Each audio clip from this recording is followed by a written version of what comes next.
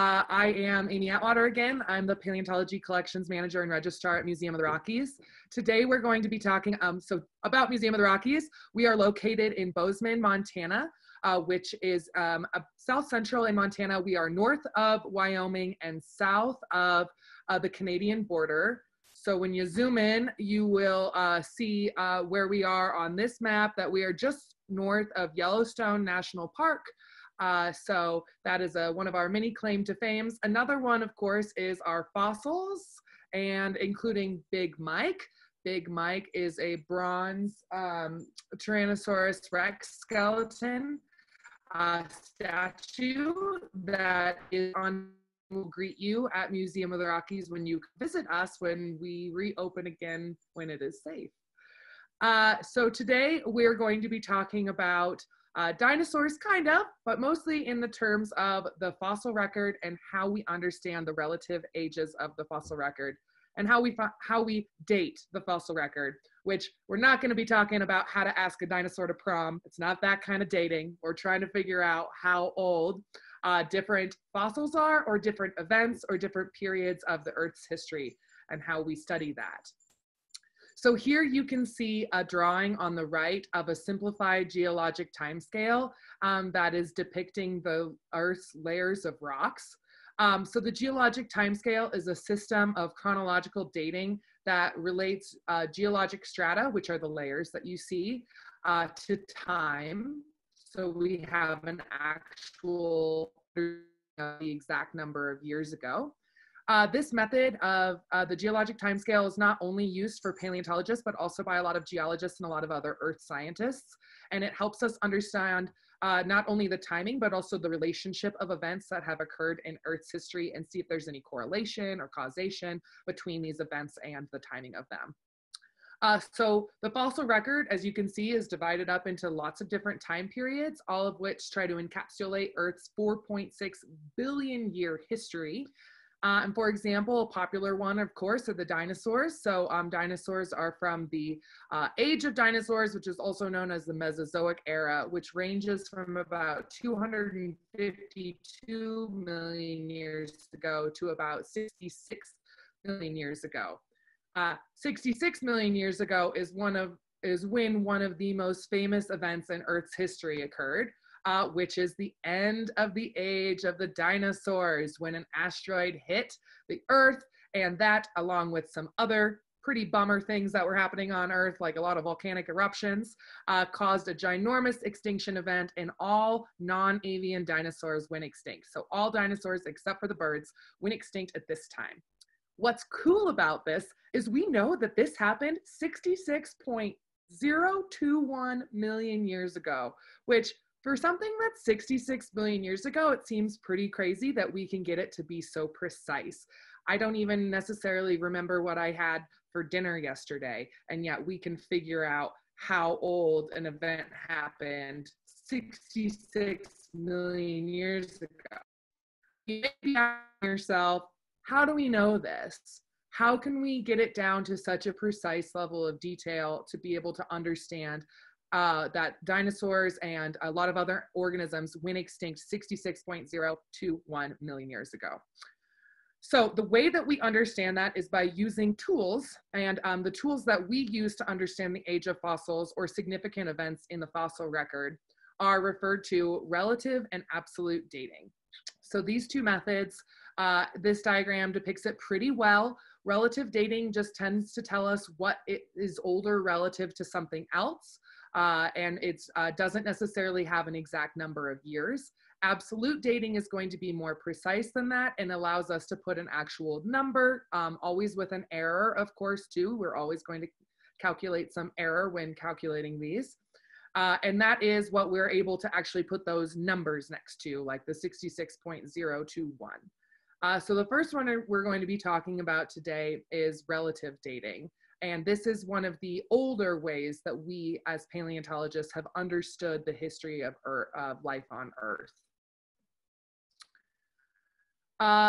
So with relative dating, we need to get into some of the fundamentals of geology and some of the principles of geology, if you will. And one of those principles is the law of superposition. And this essentially says that in any undisturbed sequence of rocks, the oldest layer is always going to be on the bottom and the youngest layer is always going to be on the top. So you can kind of think about this. I don't know if you're like me, don't always keep your room really clean, and you might have a big old pile of laundry gathering or dirty clothes gathering up on the floor. Well, that article of clothing that's on the very bottom is what you wore the longest ago, right? That was the oldest article of clothing. The article of clothing those socks that are thrown on top, those you threw there yesterday, and they're the youngest. So when you look at your room, when you're cleaning up your room, you can practice your own paleontological skills of figuring out what is older than the other one and relating these events because of that. Or you can also think about cake. If you think about having a nice, delicious layer cake, you always have to make the cake that's on the bottom first, and then you add the other cakes on top. And so that's a delicious way and less of a dirty room way to keep track of that. But that's really what we do a lot of in paleontology. If you were to go to a site and find a big old dinosaur skeleton, you would know that, and then maybe on top of, and then on other rocks, you might have like a mammoth fossil. Well, you're going to find the dinosaur skeleton underneath the mammoth skeleton, and that's because it's older. And deposited there older, which might even happen here in Montana, where we do get both dinosaurs and really cool mammals, but usually they're divided by a lot of rock. Okay, so one of the tools that we use to understand relative dating are called index fossils. So index fossils are fossils that are used to identify geologic time periods. And so a lot of times they're invertebrates. So things that don't have a backbone, but maybe have a shell, like the shells that you see here, or the nice spirals of ammonites are very popular, or trilobites are also very commonly used for index fossils. So what index fossils have to be is that they have to have a very short vertical range. So they cannot have persisted very long in the fossil record, but they have a wide geographic distribution. So they existed for a short amount of time, but covered a lot of ground. And they had these rapid evolutionary trends, so you can see the changes in form and know that things are older or younger. So I was trying to think of a way that we could explain this with humans and human culture, and I was talking to my fiance about the landfill and how if you were to go to a landfill and you were to dig through all that trash there, you might start to find items that tell you about how old that trash was thrown in there. Say, if you found a bunch of CDs and a bunch of CD players. Well, we don't really use CD players anymore, and in the 80s, we didn't have CDs yet either. So if you found a bunch of CDs in your landfill, then you might know just by finding a bunch of those that you're dealing with a time period that's from the 1990s or the early 2000s. Maybe if you dig deeper into that landfill or archaeological site, find a record player. And then you know that you are in an even older amount of the landfill there, because we don't use record players well, we do, but not nearly as common as we used to, and not like we used to use CDs as well. So those aren't perfect examples because some of that technology still exists, whereas these fossil forms literally go extinct. But that is just a way to kind of think about, hey, how do we use the clues of what we're finding to understand the relative ages? And that's what the relative dating system is really all about. And now we really need this because why do we need to have these index fossils? And that really comes down to the fact that there is no other place on Earth, there's no place on Earth whatsoever that has a continuous stack of all of the rocks in Earth's history, right? Even the Grand Canyon, we have so much rock preserved there, but it's still not all of the layers of the rocks of the Earth's history. So we need to use things like index fossils, which could be found in faraway places, to help us tie the relative ages of these rock units together. So here in this diagram, you're looking at a strat column or layer of rocks from Montana and Texas. And the number of layers is not the same in these. but they do have the same index fossils in them, so we can understand the relative ages of these units, even across major state boundaries or even around the world too. A lot of marine and invertebrates are used and are very helpful for understanding global timing of different events. So that's really the basics of relative dating. It's understanding what fossils are going to be indicative of certain time periods and being able to isolate those fossils and correlate them to other known strat columns where we can figure that out too. So that is the essence of relative dating. Now we're going to jump into some of the absolute dating, though I might pause here if we have any, if you need me to, Jamie, or if I should dive into absolute fossils next. Absolute dating. Do we have any questions at this point, team? Now would be a good time to ask Amy. Or not. We'll have time at the end. Cool. Okay, because now we're going to jump into some of the heavier stuff, all right? So now we're going to start discussing our absolute dating. So with absolute dating, now we're talking about putting a precise number of years next to an event or a fossil or something in that regard. So one of those ways is called magnetostratigraphy. It's what's here on the left. We're going to talk about that one first. And then we're going to talk next about radiometric dating. So first, we're going to focus on magnetostratigraphy. Whew, all right, let's jump in. Now we're going to get into a lot of other disciplines.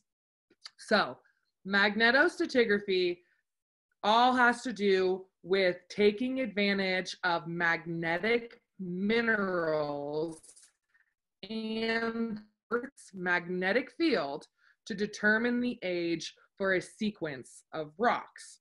So the Earth generates a magnetic field that encompasses the entire planet and includes both a north and a south pole that you can see here on this diagram. You can see this compass in the middle of the Earth and all of these rounding out parts. That is that magnetic field, which are terminating in either the north or the south pole. Now, what is a little out there to think about is that at unpredictable intervals, the Earth has experienced geomagnetic reversals. That means the north and the south poles have actually traded places. It's like Trading Places, that TV show, but instead of houses, it's the poles. And this is a phenomenon that we do not fully understand why and how it happens yet too. So if that's one of your questions, I will ask you to go ask a physicist. But essentially how this pertains to fossils and dating the rock record, it has to do with when these rocks are actually forming.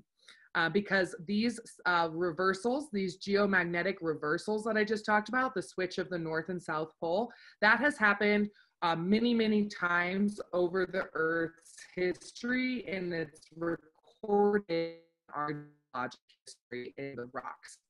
So this happens when rocks form. Magnetic minerals within the rock will align to the Earth's magnetic field during deposition and record whether the magnetic field is normal or if it's in a stage of being reversed. Okay, so essentially like basalt forming at the bottom of the ocean, coming out of seafloor vents there. Now, basalt has got a lot of iron in it, which is naturally magnetic. And so those iron minerals within the basalt are going to literally form and crystallize at an orientation depending on how the poles are either normal or reversed. And that's what we're looking for. So what we end up doing is since these reversals are occurring at fairly sporadic, irregular intervals, that means the periods of time in which they're recorded leave behind a pattern that is extremely unique. It is like a barcode-like fingerprint. And that is because these reversals are happening at such a not timed manner that the record in the rock is a completely new barcode, unique code. And it's unique at a global scale. And because these reversals are unique and on a global scale, they make really excellent tools for dating the fossil record, because paleontologists can then compare and correlate the measured so you go and take a bunch of samples. So in the photo on the right here is where geologists or paleontologists have taken core samples from these rocks. And so what they're doing is they're sampling the rocks in the field, taking them to a lab, analyzing them to see what the polarity is, to create a chart like you see in the middle here. The dark versions of the dark parts of this graph are when the poles are normal polarity, and the white sections are when they're reversed polarity. So what you can do from a field area is you can collect enough samples to then be able to compare and correlate the measured stratigraphic chart of the magnetic reversals to the known global chart. And then all of a sudden, because we know the exact age of the global chart, you know at your local region how old the site is where you were sampling those rocks. So it is complicated. It has a lot to do with, again, understanding how the Earth's magnetic fields change, but it is a very powerful tool in paleontology, and it is very, very handy, and is, I have not myself done any magnetostratigraphy work, but we do as paleontologists still actively use this as a method to understand how old our rocks are and figure out what the absolute age at these specific events that we are recorded with the polarity. Okay, that was magnetostratigraphy, a really fancy word too. It's really just like using the magnets and rocks to understand the layers of your rocks. That was not as eloquent. Amy, how would a magnetic reversal affect us? That is that's a fantastic question. How would a magnetic reversal affect us? Well, there's some, it could be happening on such a fast or slow time scale that it's like imperceivable for us, because you can also get magnetic wandering where it's not a full reversal necessarily, but you do get variations in the Earth's magnetic field, and physicists are still trying to understand if these are in fact full-blown reversals happening and we just don't have the technology to really grasp that yet, or if we haven't actually experienced a reversal yet as human beings and being here for fairly short amount of time compared to Earth's 4.6 billion year history. So there's a lot to be said that we don't really know how it would affect humans, or if it has already happened and it hasn't really affected us because we don't even necessarily know how to quantify that at this point. Excellent question. Sorry, I don't have a more precise answer. Is it possible that solar flares affect magnetic reversal? That is a fantastic question, and I would assume that once we are outside of just our Earth environment, we really do need to look at our solar system as a whole to be able to understand how these things are affecting Earth at a larger solar system level. So there's definitely the potential for the solar flares, because we also have a bunch of other cycles that happen that are called the Milankovitch cycles in paleontology, and they are pretty they're patterned. We can measure when they're going to occur and why they occur, and it all has to do with astronomy, essentially, and how the Earth is rotating around the sun, and a lot of things that I have not covered in detail in many, many, many years. So fascinating ideas out there. I am not sure. I would love to do some more research on solar flares and how that affects magnetostratigraphy. All right, that's all we've got for now. Thank you. Ooh, good questions. Okay. So the next thing that we're going to chat about is the last part that we're chatting about today is radiometric dating. This is when we date either a geological or archaeological sample or specimen, and we actually measure the relative proportions of a particular radioactive isotope present in the sample. For example, this one This one here is showing carbon. So this is something that must be organic that has been dated using carbon-14 radiometric dating. This is a very common method for dating organic material, and it has to be less than at least 50,000 years old. And we're going to talk about that because of isotopes. Yes. Okay, so we just talked about you have to look at the different proportions of the isotopes present in a sample to be able to use radiometric dating. So what's an isotope? All right, isotopes are elements that have the same number of protons in their nucleus, but a different number of neutrons. So having the same number of protons mean that they're still the same element, like you're looking all at hydrogen here, different isotopes of hydrogen in this example. But since they have a different number of neutrons, then that is what is making it an isotope. Now, isotopes can either be stable or they can be unstable. And unstable isotopes are radioactive. That's what we call radioactive. And it's essentially that instability that is causing them to be radioactive. Whereas stable isotopes do not break down. They are stable. They can stay in their form, and so they won't break down into other isotopes or even other elements. Whereas unstable isotopes, the radioactive ones, will actually decay by ejecting their neutrons and sometimes their protons from their nucleus, and actually will either become a different isotope or will become a totally different element if they're getting rid of some of those protons. And what is great about this and different than magnetostratigraphy is that this unstable isotope decay is happening at a constant measurable rate. Now, constant here does not mean linear. It means it's actually exponential rate, but it is something that we can measure and predict. And therefore, it is an extremely, extremely useful tool if we know how these decay and can measure what they decay into. So that the decay rate is different for different isotopic systems. It's different from the hydrogen that you'd see here. It's different for the carbon, and it's different because of half-life. So now we're going into even more chemistry here about what is in half-life.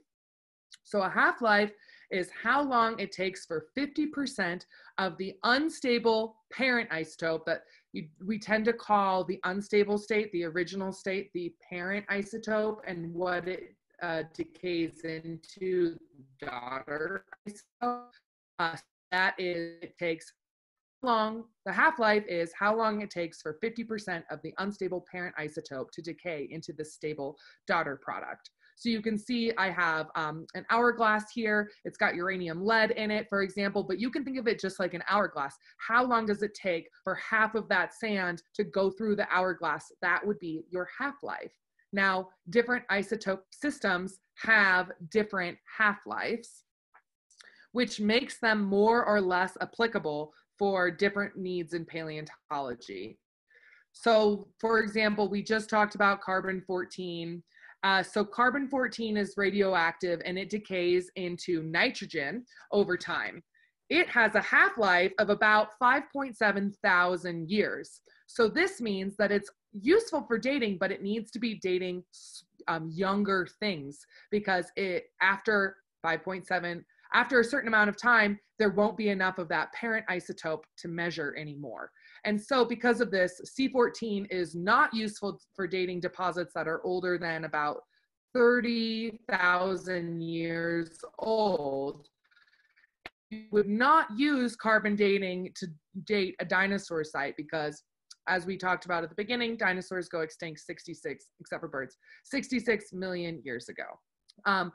Another common one is potassium argon. This is using feldspars and volcanic rocks. This has a much longer half-life, so you can use it to date a lot of fossil things, anything that is older than about 100,000 years.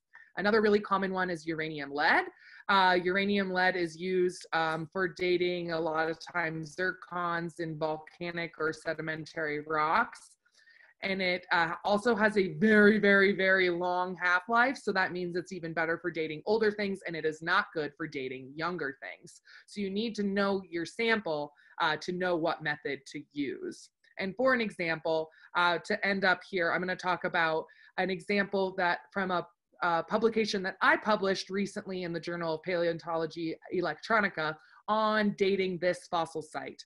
So you can see here this beautiful hill showing a stack of sedimentary rocks.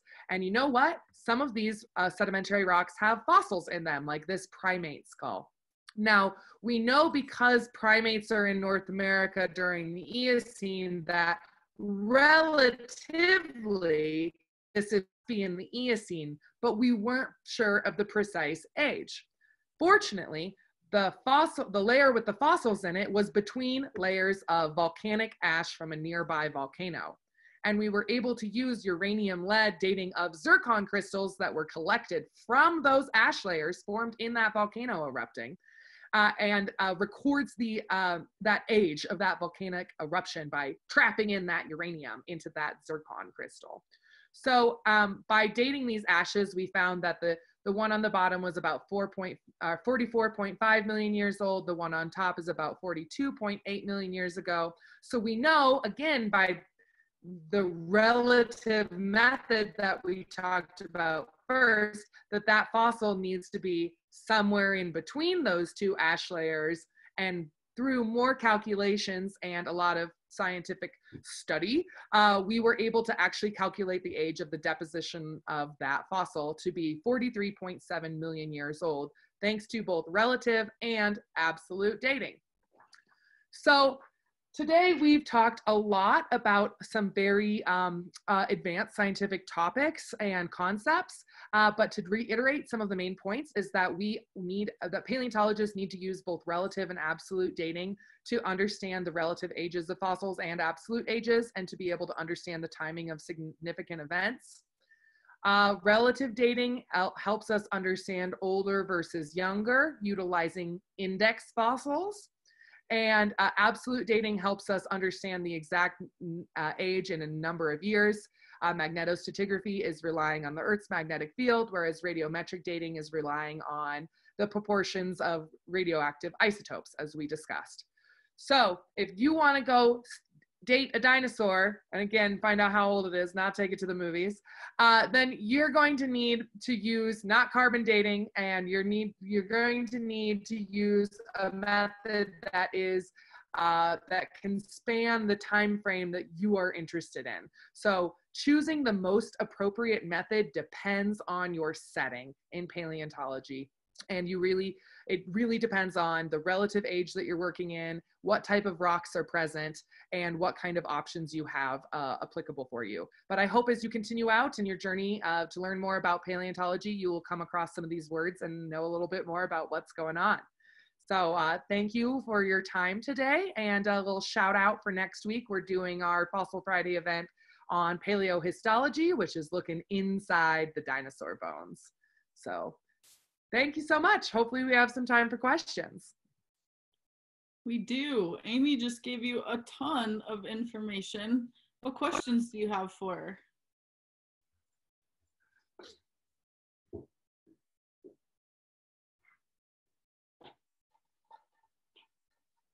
We're all still processing, I think.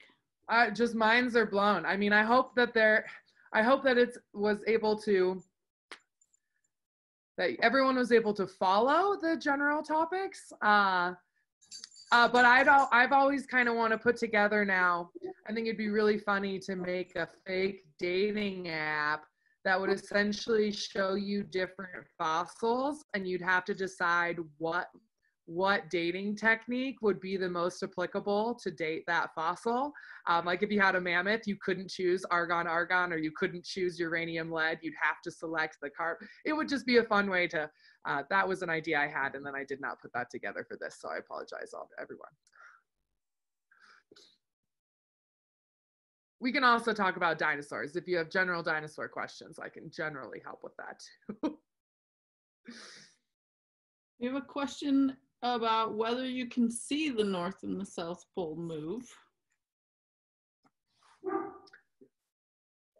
Yes.